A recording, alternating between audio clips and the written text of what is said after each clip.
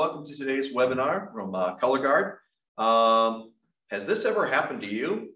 You're at a party, you're sitting on the deck, you're talking to your friend over here, you put your drink on the rail and it falls down. Isn't that annoying? Well, what if there was a solution where you could have a deck rail that matched your deck, but you could also set your drink on? Well, that's what we're going to be talking about today here with Kyle. Kyle's going to show us everything that we need to know about the drink rails that come with several Color Guard systems. We know you're going to have questions. We're going to be monitoring the Q&A and chat throughout the program here. We're going to answer your questions at the end. So if you have anything, just put it in there and we'll get right to it. I'm going to leave now because I'm also the cameraman. But Kyle is going to get us started. Kyle, take us away. All right. So drink rail is something that we recently offered starting about 4 or 5 years ago. And as I always like to joke, in Wisconsin, we don't really need to worry about that because we're drinking beer. It doesn't get set down anyways until it's empty, right? So it was a little bit newer concept for me, but with that being said, it's something that a lot of people are looking for because who doesn't like entertaining out on their deck when the weather's nice? Not so much in Wisconsin today. We had 19 and snow this morning, so there was that. But so we offer 2 types of drink rails. One is for our vinyl railing, and we offer that with our Savannah, which is the drink rail kitted version, is Key West. And we also offer it for our Florence railing, is Tuscany railing, kitted with drink rail brackets. So for vinyl, we offer several different lengths of railing, 2 different types, fully kitted for drink rail. Okay. Now, for our aluminum railing, we do not fully kit that. So you order our Lincoln railing or our soon to be released Grand Prix railing, and you'll get an accessory package with brackets and hardware inside. Okay. And I'll show you how each of these mount. I'll go through vinyl first and then we'll go through aluminum, but that's just the difference in brackets. Will require you to trim your post down. Okay, so railing height for code is 34 to 38, and our posts at the top are at 38. So if you want to do an over the post version, you'll have to trim your post down. You can also do it between the posts, so you can leave the post at the regular height, and then you can put your deck board or whatever you're going to use for your topper in between. But for this explanation, I'm going to do just a continuous rail over the top. I think it's a lot cleaner look, and that seems to be what most people are doing these days anyway. So without further ado, I'm going to get started.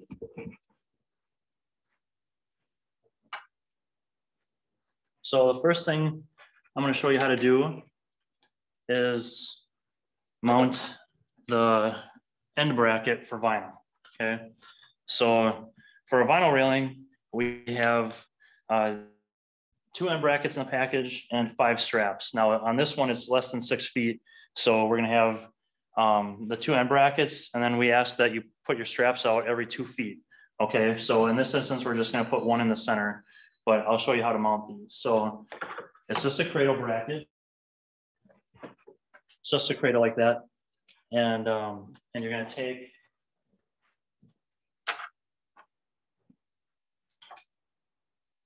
it's got 2 mounting screws. You're going to take it and you're going to center it on the post. And then you're going to go ahead and run your screw in.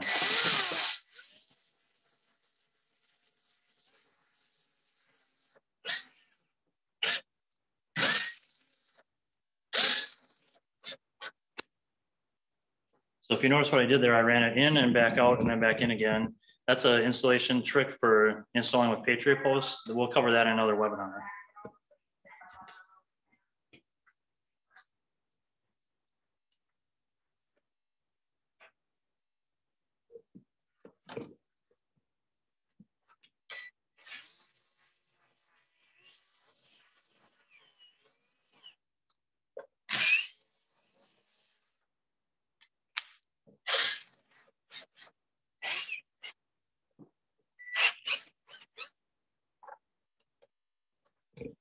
Okay, so now that we have our end brackets mounted, we're gonna put the trim caps on, one for each screw.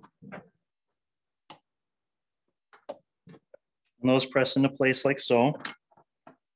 Some are easier than others. Okay. The last thing we're gonna do is we're gonna finish off the installation by using our side install screws to finish securing the bracket to the rail. These are the ones with the pop caps, right? Yes, that's correct.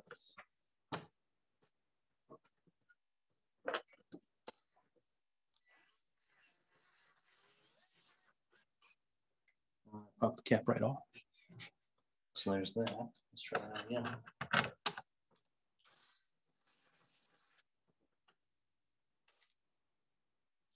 Good time to have one of those things that comes up with technical difficulties. There you go. And pop your cap on like so. Okay. Now, when you have the strap,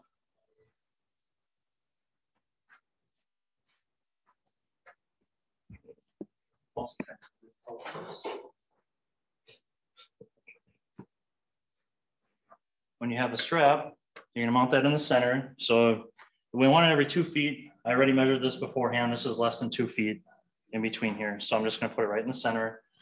And then what you're gonna do is you're gonna run these side screws in again on this bracket.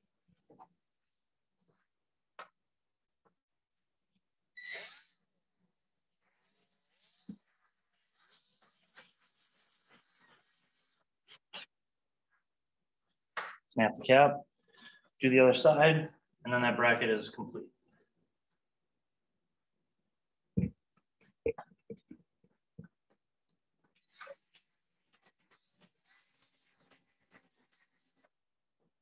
He's just going with a standard Phillips head, right? Correct. That's just a standard Phillips drive. The 2 screws for the end bracket are number 2 square drive. Okay. Okay. So now that's complete. We're going to go through and we're going to do the aluminum drink rail brackets. So like I mentioned before, these brackets will come in the kit. These brackets here are going to be sold separately. They're going to be sold as an accessory. They don't come kitted in a rail section. And so when you go to mount these, you're going to mount one on each end right in front of the bracket, and then you're going to mount every 2 feet in between for support. Okay, so again, I pre-measured this. So we're going to mount one right in the center. That'll cover us. When you go to install this bracket, you're going to want to pre-drill. Okay, it's going to make it a lot easier to run your screws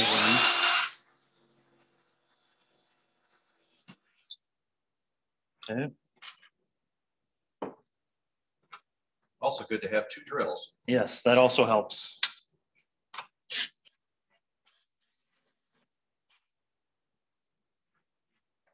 These screws also take a number 2 square drive.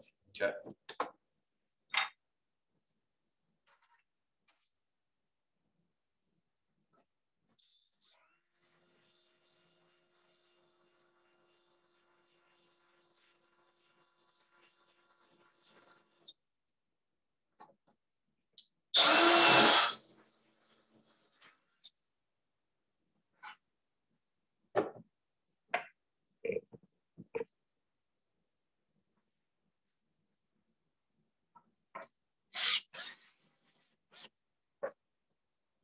Okay. And then we're gonna mount the one in the center. So we're gonna look, it's about halfway in between.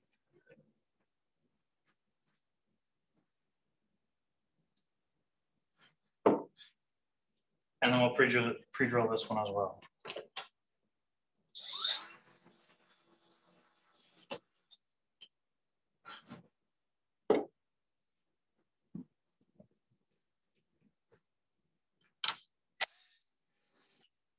You screw in, and then you repeat the same for the back side.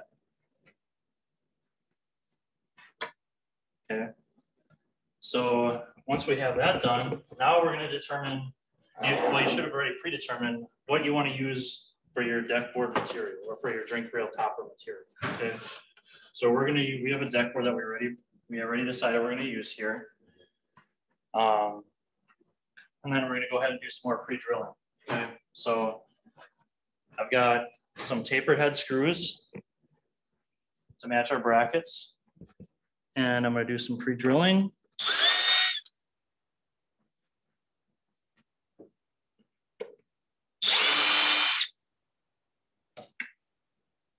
Making sure, of course, not to go through the top of the board. Yeah, don't drill all the way through, just enough to get it started. And this one you cut on an angle, assuming that there would be another one that would go here, right? Yes, so I cut this board, and I'll show you the other end in just a minute, but I mitered this end to show you that this would be a corner post, and you'd continue with another miter and continue on that way to give you a clean transition at the corner. And then there's another way you can do it when you have a terminal post where you're terminating the run. There's another way you can do it to kind of make it aesthetically pleasing as well. With deck boards with live edges, it does get a little tricky, but there are ways to make it look nice if you just take the time.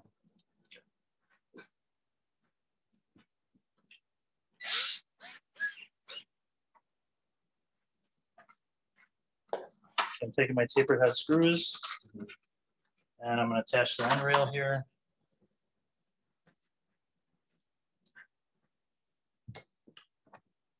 Like so, and then we'll do the same for these other two brackets on the vinyl section. So I'm going to pre-drill this just enough to get a start.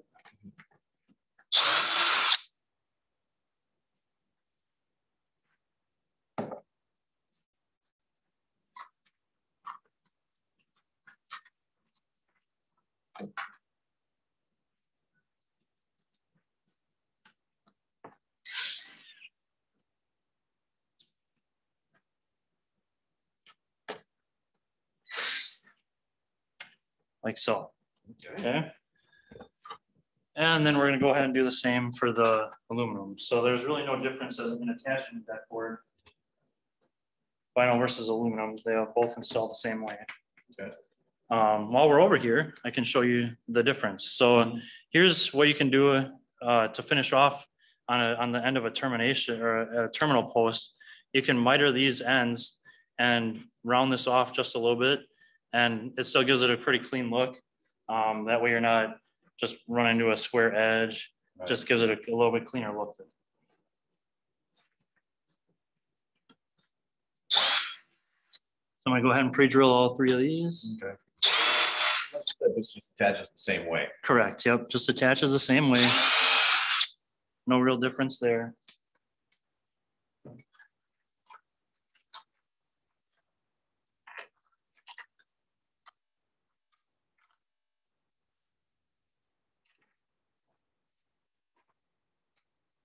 Nice to do one of these outside.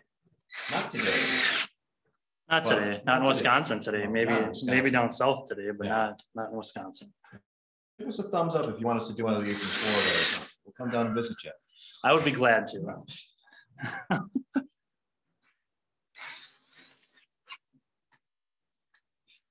Okay. So other than installing the screws on the other side, your drink rail is now complete. Okay. So again, in Wisconsin, we don't like to put our beer down. Yes. But now you don't have a problem of your drink falling off the rail. Oh yeah, look at that. You can put it to the edge, all the way in the middle. Cheers. All right.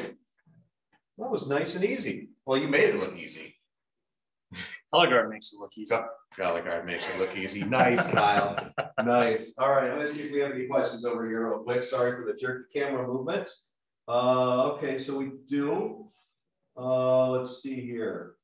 So, can you install these brackets with Patriot post mounts? And I believe that we just did. You can. So that's what I did here.